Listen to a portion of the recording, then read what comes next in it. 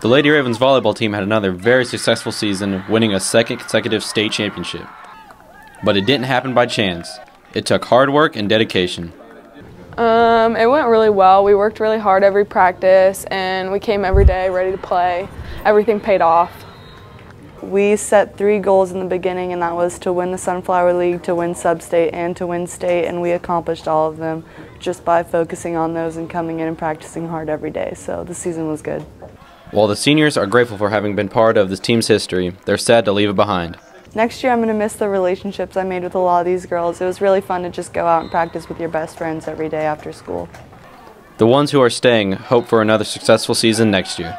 We're pretty confident. We should have a lot of good athletes next year, and yeah, we're losing a lot of great players, but we're going to be back. For Game Day Northwest, this has been Will Vestal.